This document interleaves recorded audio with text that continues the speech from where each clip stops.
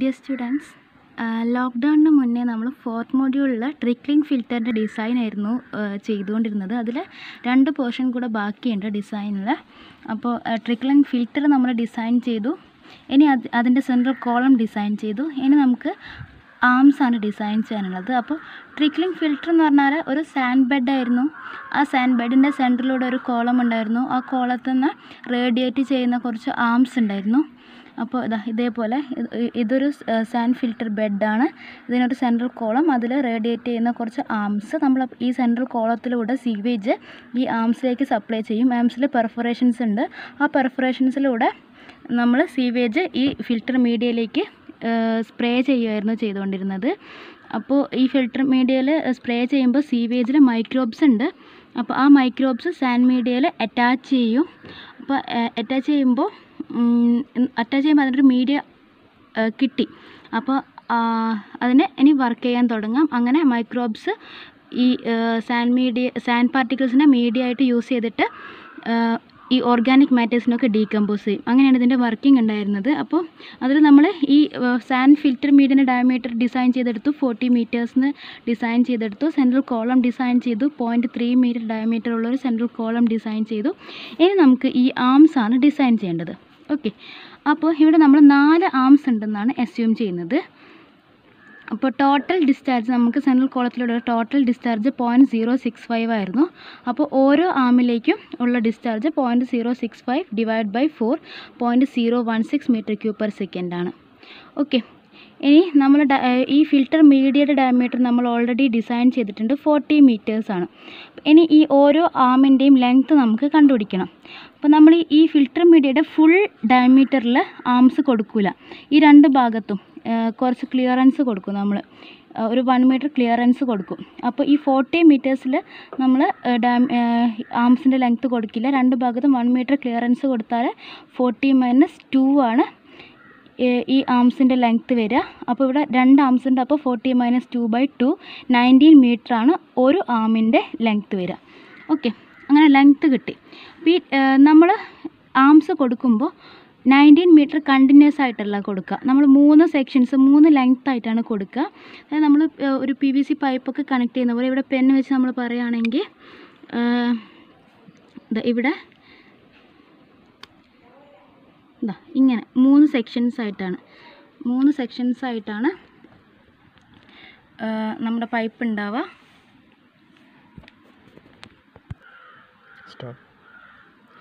ഇങ്ങനെ 3 സെക്ഷൻസ് ആയിട്ടാണ് നമ്മൾ കൊടുക്കുന്നത്. അതായത് ഈ ആദ്യം ഒരു 6 മീറ്ററിൻ്റെ ഒരു സെക്ഷൻ കൊടുക്കും.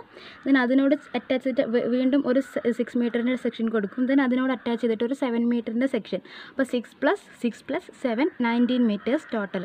അപ്പോൾ ഇങ്ങനെ 3 സെക്ഷൻസ് ആയിട്ടുള്ള ഒരു പൈപ്പാണ് നമ്മൾ ആമായിട്ട് കൊടുക്കുന്നത്. ദെൻ ഈ ആമ് നമ്മൾ ഫിൽറ്റർ മീഡിയൻ്റെ മേലെ ഇങ്ങനെ റൊട്ടേറ്റ് ചെയ്യുകയാണ് ചെയ്യുന്നത്. അപ്പോൾ റൊട്ടേറ്റ് ചെയ്യുമ്പോൾ ഇതിൽ കുറേ പെർഫറേഷൻസ് ഉണ്ടാകും. ആ പെർഫറേഷൻസിലൂടെ സീവേജ് പുറത്തേക്ക് സ്പ്രേ ചെയ്യുകയാണ് ചെയ്യുന്നത്. ഇനി നമ്മൾ ഈ ഓരോ ആമിൻ്റെ ഓരോ സെക്ഷനും കവർ ചെയ്യുന്ന ഏരിയനെ പറ്റിയാണ് ഇനി പറയുന്നത്. അതായത് ഇതിങ്ങനെ റൊട്ടേറ്റ് ചെയ്യാണ് ഫിൽറ്റർ മീഡിയൻ്റെ മേലേക്ക്. ഓക്കെ, അപ്പോൾ ഈ ഫസ്റ്റ് സെക്ഷൻ 6 മീറ്ററിൻ്റെ ഈ സെക്ഷൻ റൊട്ടേറ്റ് ചെയ്യുമ്പോൾ കവർ ചെയ്യുന്ന ഒരു സർക്കുലർ ഏരിയ ഉണ്ടാവും. അതിനെ നമ്മൾ A1 എന്ന് വിളിക്കും. ഇനി അടുത്ത സെക്ഷൻ റൊട്ടേറ്റ് ചെയ്യുമ്പോൾ ഉണ്ടാകുന്നൊരു സർക്കുലർ ഏരിയ, അതിനെ നമ്മൾ A2 എന്ന് വിളിക്കും. ദെൻ തേർഡ് സെക്ഷൻ 7 മീറ്ററിൻ്റെ സെക്ഷൻ റൊട്ടേറ്റ് ചെയ്യുമ്പോൾ ഒരു സർക്കുലർ ഏരിയ, അതിനെ നമ്മൾ A3 എന്ന് വിളിക്കും. അതാണ് ഈ ഫിഗറിൽ കാണിച്ചേക്കുന്നത്. ഈ ഫിഗറിൽ നടുവിൽ ഇത് സെൻട്രൽ കോളമാണ്. ഇതിനോട് അറ്റാച്ച് നമ്മൾ 6 മീറ്ററിൻ്റെ ഫസ്റ്റ് പൈപ്പ് ഉണ്ട്. ആ പൈപ്പ് റൊട്ടേറ്റ് ചെയ്യുമ്പോൾ ഉണ്ടാകുന്ന സർക്കുലർ ഏരിയ ആണ് A1. ദെൻ അടുത്ത സെക്ഷൻ അടുത്ത 6 മീറ്ററിൻ്റെ പൈപ്പ്, അത് റൊട്ടേറ്റ് ചെയ്യുമ്പോൾ ഉണ്ടാകുന്ന ഏരിയ ആണ് A2.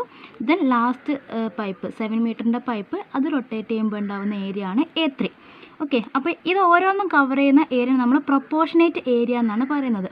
അപ്പോൾ ഈ A1 കണ്ടുപിടിക്കണമെങ്കിൽ നമുക്ക് ഈ 6 മീറ്റർ എന്ന് പറഞ്ഞാൽ ഇതിൻ്റെ ഈ സെൻട്രൽ കോളത്തിൻ്റെ അറ്റത്തു നിന്നാണ്. ഇതിൻ്റെ റേഡിയസ് നമ്മൾ ആക്ച്വലി എടുക്കേണ്ടത് സെൻട്രൽ കോളത്തിൻ്റെ സെൻറ്ററിൽ നിന്നാണ്. അപ്പോൾ സെൻറ്ററിൽ നിന്ന് എടുക്കുമ്പോൾ ഈ സെൻട്രൽ കോളത്തിൻ്റെ റേഡിയസും കൂടെ ഇതിൻ്റെ കൂടെ വരും. അപ്പോൾ 6.15 ആയിരിക്കും ഈ ഫസ്റ്റ് സെക്ഷൻ്റെ ആക്ച്വൽ ലെങ്ത്ത്. 6 മീറ്റർ എന്ന് പറഞ്ഞാൽ ഈ സെൻട്രൽ കോളത്തിൻ്റെ പെരിഫറിയിൽ നിന്നുള്ള ലെങ്ത്താണ്. ശരിക്കും എടുക്കുമ്പോൾ നമ്മൾ ഈ സെൻട്രൽ കോളത്തിൻ്റെ സെൻറ്ററിൽ നിന്ന് എടുക്കണം. അപ്പോൾ ഈ 0.15 കൂടെ ലെങ്ത്തിലേക്ക് ആഡ് ചെയ്യണം. പക്ഷേ ഈ സെൻട്രൽ കോളത്തിൻ്റെ അടിയിൽ നമുക്ക് ഫിൽറ്റർ ഇല്ലല്ലോ. അപ്പോൾ ഈ സെൻട്രൽ കോളം കവർ ചെയ്യുന്ന ഏരിയ നമ്മൾ മൈനസ് ചെയ്യണം. അതുകൊണ്ട് നമ്മൾ ഈ ഫസ്റ്റ് ഏരിയ A1 കാൽക്കുലേറ്റ് ചെയ്യുമ്പോൾ πr² എല്ലാം എടുക്കുക. നമ്മൾ ഈ 6.15 എന്ന് ഈ ചെറിയ 0.15 മൈനസ് ചെയ്ത് കളയണം. അതായത് ഈ സെൻറ്റർ മുതൽ ഇവിടെ വരെയുള്ള ലെങ്ത്താണ് 6.15. അപ്പോൾ അത് കവർ ചെയ്യുന്ന ഏരിയ എടുത്താൽ ഈ സെൻട്രൽ കോളം കവർ ചെയ്യുന്ന ഏരിയയും കൂടെ നമ്മൾ കാൽക്കുലേറ്റ് ചെയ്ത് പോകും. അപ്പോൾ അത് മൈനസ് ചെയ്യാൻ വേണ്ടി ഒരു 0.15 കൂടെ നമ്മളിവിടെ മൈനസ് ചെയ്യും. ഇതിൻ്റെ റേഡിയസ് 0.15, ആ 0.15 കൂടെ മൈനസ് ചെയ്തിട്ടാണ് നമ്മൾ പ്രൊപ്പോർഷനേറ്റ് ഏരിയ എടുക്കുന്നത്. അപ്പോൾ A1 എന്ന് പറഞ്ഞാൽ 6.15 മൈനസ് 0.15 ആണ്. ഇനി A2 എന്ന് പറഞ്ഞാൽ ഈ രണ്ടാമത്തെ സെക്ഷൻ കവർ ചെയ്യുന്ന ഏരിയ ആണ്. അത് നമ്മൾ കണ്ടുപിടിക്കുന്നത് സെൻറ്ററിൽ നിന്ന് അവിടെ വരെയുള്ള ഡിസ്റ്റൻസ്, അതായത് 12.15. ആ 12.15 നിന്ന് ഈ 6.15 മൈനസ് ചെയ്തിട്ടാണ്. അങ്ങനെയാണ് നമുക്ക് π × 12.15 മൈനസ് 6.15 കിട്ടുന്നത്. ഇനി A3 എന്ന് പറയുന്നത് ഈ 7 മീറ്റർ ലെങ്ത് കവർ ചെയ്യുന്ന ഏരിയ ആണ്. അവിടെ നിങ്ങൾക്ക് തോന്നും 19² മൈനസ് 12.15 അല്ലേ ചെയ്യേണ്ടത്, കാരണം ഇതിൻ്റെ ടോട്ടൽ ലെങ്ത് 19 അല്ലേ എന്നൊക്കെ തോന്നും. പക്ഷേ നമ്മൾ ഫിൽറ്റർ മീഡിയയുടെ ഏരിയ എത്ര കവർ ചെയ്യുന്നുണ്ടെന്നാണ് ചോദിക്കുന്നത്. അപ്പോൾ നമ്മളിവിടെ കുറച്ച് ഏരിയ വിട്ട് വെച്ചിട്ടില്ലേ, രണ്ട് ഭാഗത്തും 1 മീറ്റർ അലവൻസ് ഒക്കെ കൊടുത്തിട്ടില്ലേ, അതും കൂടെ ഈ 7 മീറ്ററുള്ള സെക്ഷനാണ് കവർ ചെയ്യുന്നത്. അപ്പോൾ നമ്മൾ 20 തന്നെ എടുക്കണം. ഇവിടെ ഈ റേഡിയസ് മുഴുവനായിട്ട് എടുക്കണം. എന്താണെന്ന് വെച്ചാൽ ഈ 7 മീറ്ററാണ് ഫിൽറ്റർ മീഡിയൻ്റെ ബാക്കി നമ്മൾ ക്ലിയറൻസ് കൊടുത്ത 1 മീറ്റർ കൂടെ ഈ 7 മീറ്ററിൻ്റെ ലെങ്ത്താണ് സീവേജ് സപ്ലൈ ചെയ്യുന്നത്. അപ്പോൾ 20² വേണം ഇവിടെ എടുക്കാൻ. അപ്പോൾ A3 എടുക്കുമ്പോൾ 20² മൈനസ് ഇവിടെ വരെ 12.15 വരെയുള്ള മൈനസ് ചെയ്ത് കളയാം. ഓക്കെ, അപ്പോൾ 20² മൈനസ് 12.15 ആണ് A3 കിട്ടുക. ഇനി ഇതാണ് ഓരോ ആമും കവർ ചെയ്യുന്ന ഏരിയ. ഇനി ഈ ടോട്ടൽ ഫിൽറ്ററിൻ്റെ ഏരിയ എന്ന് പറയുന്നത് ഈ 20² സെൻട്രൽ കോളത്തിൻ്റെ ഏരിയ മൈനസ് ചെയ്തതാണ്. അതാണ് ടോട്ടൽ ഫിൽറ്ററിൻ്റെ ഏരിയന്ന് സെൻട്രൽ കോളത്തിൻ്റെ ഏരിയ മൈനസ് ചെയ്തതാണ് ഏരിയ ഓഫ് ഫിൽറ്റർ എന്ന് പറയുന്നത്. അപ്പോൾ π × 20² മൈനസ് 0.15 ആണ് ടോട്ടൽ ഏരിയ. ഇനി നമ്മൾ ഈ ഓരോ സെക്ഷനും കവർ ചെയ്യുന്ന ഏരിയ ടോട്ടൽ ഏരിയയുടെ എത്ര പെർസെൻറ്റേജ് ആണെന്ന് കണ്ടുപിടിക്കും. അതാണ് പ്രൊപ്പോർഷനേറ്റ് ഏരിയ. ബട്ട് ഒന്നാമത്തെ സെക്ഷൻ 6 മീറ്ററിൻ്റെ സെക്ഷൻ കവർ ചെയ്യുന്ന ഏരിയ A1 ആണ്. അപ്പോൾ അത് ടോട്ടൽ ഏരിയ എയുടെ എത്ര പെർസെൻറ്റേജ് ആണെന്ന് നോക്കാൻ നമ്മൾ A1/A ആണ് ചെയ്യുക. അപ്പോൾ അത് നമുക്ക് 9.45 എന്ന് കിട്ടും. സെക്കൻഡ് സെക്ഷൻ കവർ ചെയ്യുന്ന ഏരിയ A2/A ആണ്. ടോട്ടൽ ഏരിയയുടെ 27.45% ആണ് ഈ സെക്കൻഡ് 6 മീറ്റേഴ്സ് കവർ ചെയ്യുന്നത്. ദെൻ A3/A എന്ന് പറഞ്ഞാൽ തേർഡ് അതായത് 7 മീറ്റർ ലെങ്ത് ഉള്ള സെക്ഷൻ കവർ ചെയ്യുന്ന ഏരിയ ടോട്ടൽ ഏരിയയുടെ 63% ആണ് കവർ ചെയ്യുന്നത്. അപ്പോൾ ഇതാണ് ഓരോ സെക്ഷനും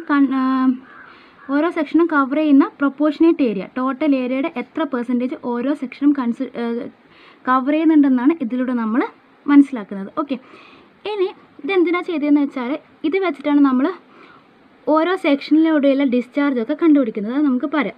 അപ്പം നമുക്കിതിൻ്റെയൊക്കെ ലെങ്ത്തേ അറിയുള്ളൂ, ഓരോ സെക്ഷൻ്റെയും ലെങ്ത്തേ അറിയുള്ളൂ. അതിൻ്റെ ഡയമീറ്റർ നമ്മൾ കണ്ടുപിടിക്കണം. അപ്പോൾ ഡയമീറ്റർ കണ്ടുപിടിക്കുന്നതാണ് നമ്മൾ അടുത്ത സെക്ഷനിൽ പറയുന്നത്. ഡിസൈൻ ഓഫ് ഫസ്റ്റ് സെക്ഷൻ, അതായത് ആദ്യത്തെ 6 മീറ്ററിൻ്റെ ഡയമീറ്റർ കണ്ടുപിടിക്കാൻ പോവാണ് നമ്മളിവിടെ.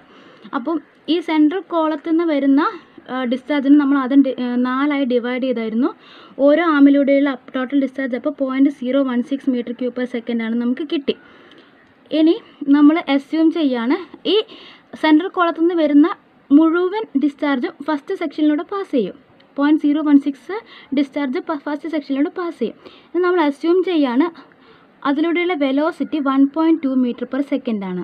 അപ്പോൾ ഡിസ്ചാർജ് ഉണ്ട്, വെലോസിറ്റി ഉണ്ട്. അങ്ങനെയാണെങ്കിൽ area is equal to discharge by velocity ആണ്. അപ്പോൾ 0.0133 m² കിട്ടും നമുക്ക് ഈ ഫസ്റ്റ് സെക്ഷൻ 6 മീറ്ററിൻ്റെ ഏരിയ. അപ്പോൾ ഏരിയ 0.0133 m² ആണെങ്കിൽ നമുക്കതിനെ π/4 d² ഇക്വേറ്റ് ചെയ്യിക്കാം. അതിൽ നമുക്ക് d is equal to 0.13 m എന്ന് കിട്ടും. ഇനി നമ്മൾ സെക്കൻഡ് സെക്ഷൻ ഡിസൈൻ ചെയ്യാൻ പോവാണ്. ഇവിടെ എന്താണെന്ന് വെച്ചാൽ ഡിസ്ചാർജ് ഈ ഫസ്റ്റ് സെക്ഷനില്ലേ, നമ്മുടെ ഈ 6 മീറ്റർ ലെങ്ത്തുള്ള സെക്ഷനില്ലേ, അപ്പോൾ ഇതിൽ നമ്മൾ ഈ സെൻട്രൽ കോളത്തിൽ നിന്ന് വരുന്ന ഫുൾ ഡിസ്ചാർജ് ഈ സെക്ഷനിലേക്ക് പാസ് ചെയ്തു. ഇനി ഈ സെക്ഷന് കുറേ പെർഫറേഷൻസ് ഉണ്ടല്ലോ. ഈ പെർഫറേഷനിൽ കുറേ ഡിസ്ചാർജ് ഈ പെർഫറേഷൻസിലൂടെ പുറത്തേക്ക് പോയിട്ടുണ്ടാവും. ബാക്കി ഡിസ്ചാർജ് മാത്രമേ ഈ സെക്കൻഡ് സെക്ഷനിലേക്ക് വരുള്ളൂ. അപ്പം നമുക്ക് സെക്കൻഡ് സെക്ഷനിലുള്ള ഡിസ്ചാർജ് 0.016 ആണെന്ന് എടുക്കാൻ പറ്റില്ല. അപ്പോൾ അത് കണ്ടുപിടിക്കാൻ നമ്മൾ പറഞ്ഞു ഫസ്റ്റ് സെക്ഷൻ്റെ ഏരിയ ടോട്ടൽ ഏരിയയുടെ 9.45% ആണ്.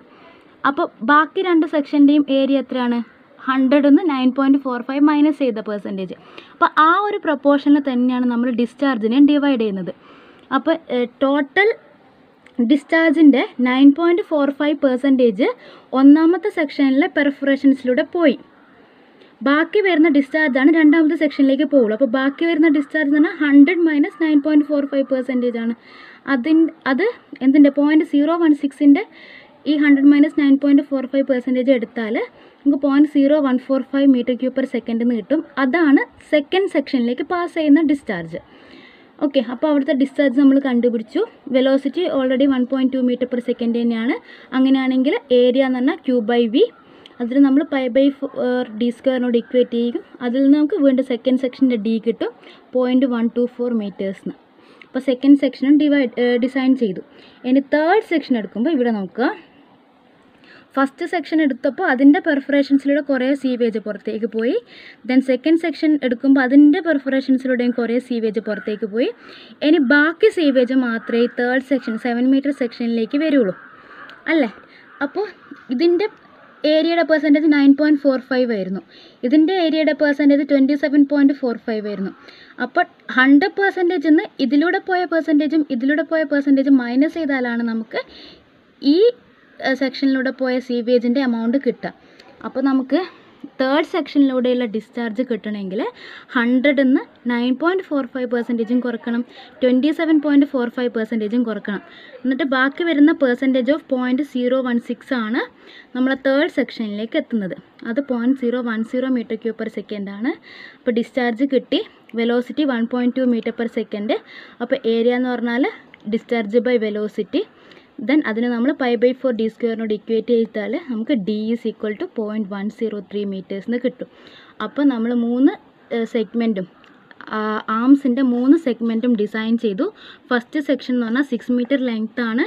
അതിൻ്റെ ഡയമീറ്റർ 13 cm നമുക്ക് കിട്ടി. സെക്കൻഡ് സെക്ഷൻ 6 m ലെങ്ത് ആണ്, ഡയമീറ്റർ 12.4 cm.